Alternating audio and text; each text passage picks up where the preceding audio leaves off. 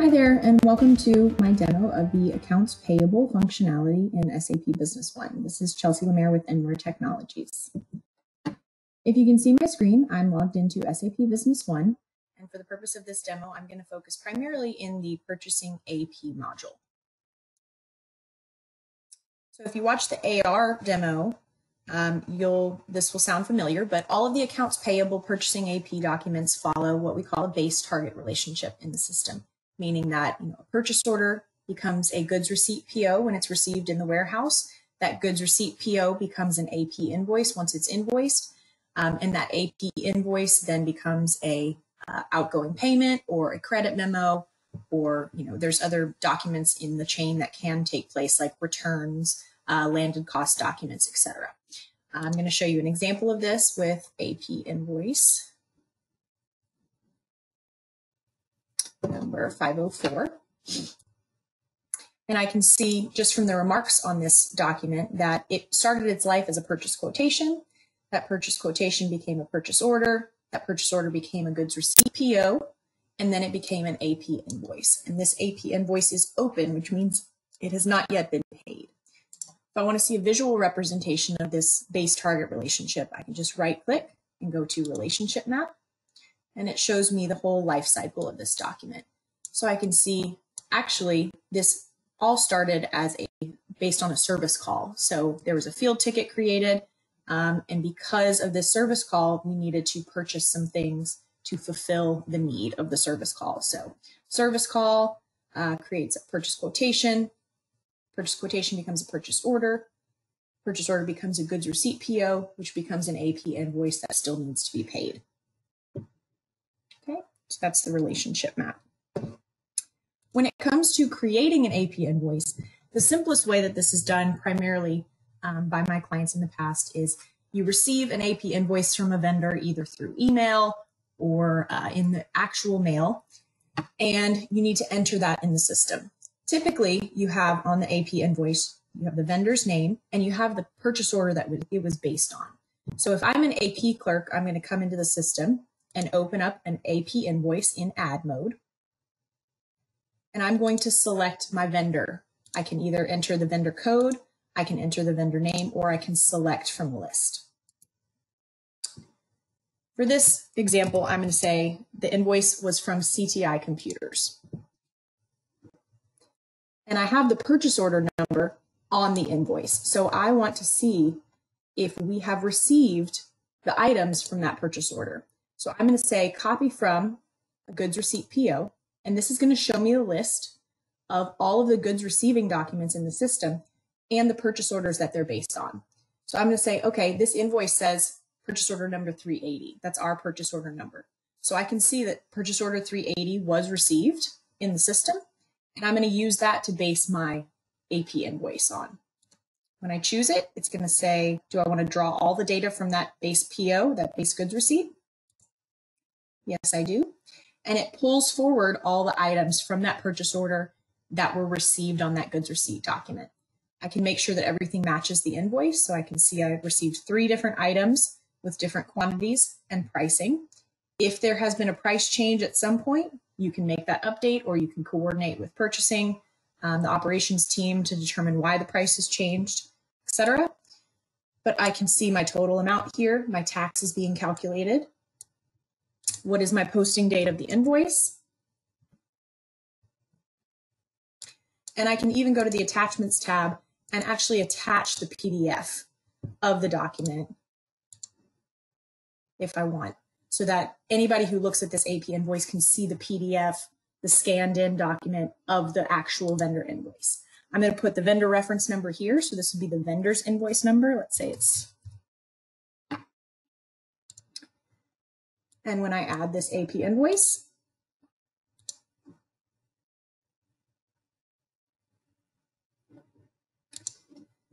what the system is doing is it's essentially doing your 3-way match for you. So I can see that this AP invoice was based on a purchase order, a valid purchase order. That purchase order was received, and then it became an AP invoice. And I can see that relationship map here as well. And I can see that my AP invoice has an attachment. meaning I've attached the actual physical vendor invoice to this AP invoice in the system. Similarly, on the AP side, there is an aging report available. So if you want to use the aging report to view your open AP balances, I'm going to select a branch because there are branches set up in this database. Again, I can age by different buckets depending on what you want. And this shows me my full AP aging balance. I can collapse all. View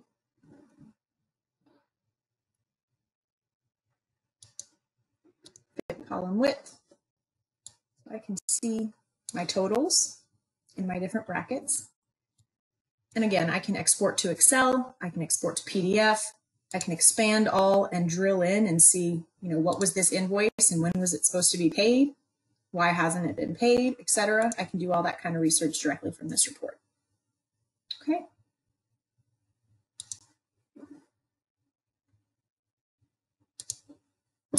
When it's time to pay the vendors, that will be done in the banking module. So the outgoing payments is where the AP process happens. So if I want to create an outgoing payment for a single vendor, so I'm doing this one at a time, I'm going to open up an outgoing payment. And I want to make a payment to my vendor, SMD Technologies. That can show me, okay, I've got 4 open invoices for this vendor. And for whatever reason, I only want to pay this invoice and this invoice. I'm ready to pay those. I tell the system how I'm going to pay.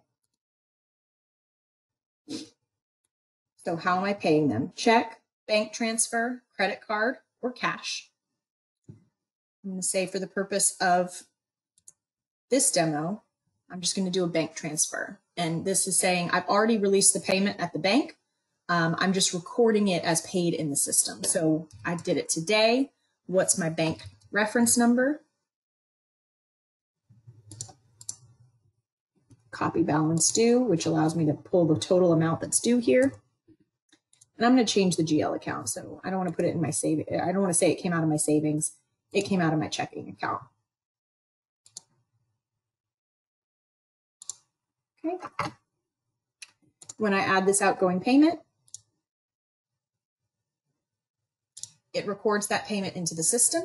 Both of these invoices are now closed because they've been fully paid, and that total amount has been reconciled to the vendor account, so it's no longer on your open AP balance. So that's creating outgoing payments, one vendor at a time. The other option on the AP side is to use the payment wizard, and this is the way that most of my clients have done AP in the past. This is how you can do your weekly AP payment runs. I'm going to start a new payment run.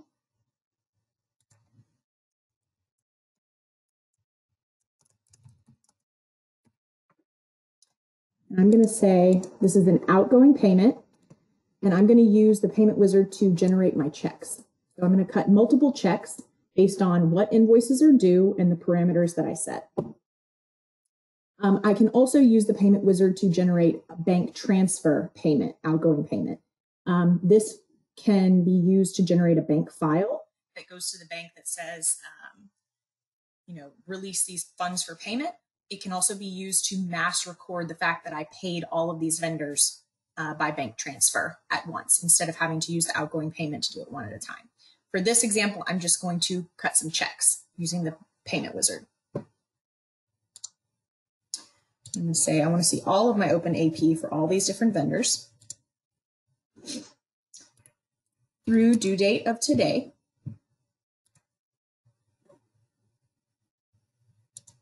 I want to pay out of this bank, my Bank of America bank account.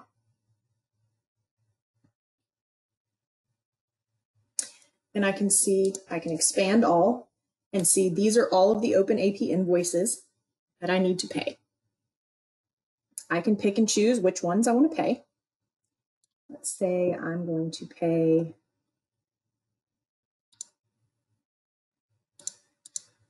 these 3 invoices for that vendor. I'm going to pay that vendor. And I'm going to pay this vendor here. So based on my settings, it's going to cut 3 checks because it's 3 different vendors. Even though I'm paying multiple invoices, it's going to create a single check for each vendor.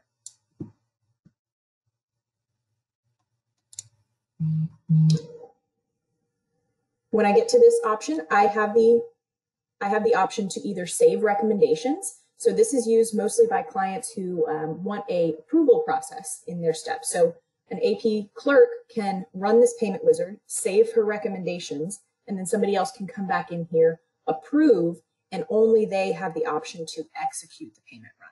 So this is based on authorizations. You can, as an AP clerk, be able to run this wizard, save the recommendations, but not have the authorization to execute the payment run. That authority can lie with an AP manager or somebody who has that authorization. They come back, they say, yes, these recommendations look good, and they can choose to execute the payment run.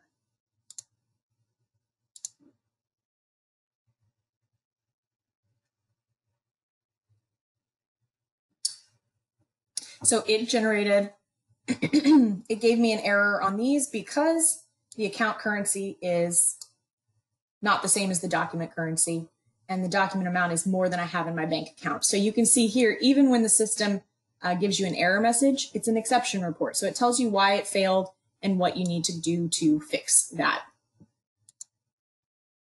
But I can see that 2 payments were added, 2 checks were added. So these 2 checks to pay these 2 vendors were created. And now they're in the system, and I can use the document printing option, checks for payment, out of this bank account. And it says, okay, you have 3 checks that need to be printed. You generated them in the system, but now we need to print them from the system. And I can use this wizard to actually print to my printer and then confirm the check numbers. So you have the option here, whatever your paper check stock is that's on your printer, you confirm that the next check number is the one that matches in the system. So then when they print, this check will be 10,003, this check will be 10,004, this check will be 10,005.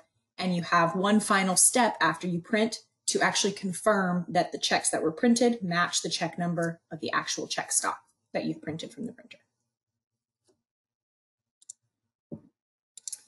So that is a high-level overview of the accounts payable functionality within SAP Business One. If you guys have any other questions or would like to see any other features or functions of the AP process, please let me know and I'd be happy to put together another demo for you guys. Thanks so much.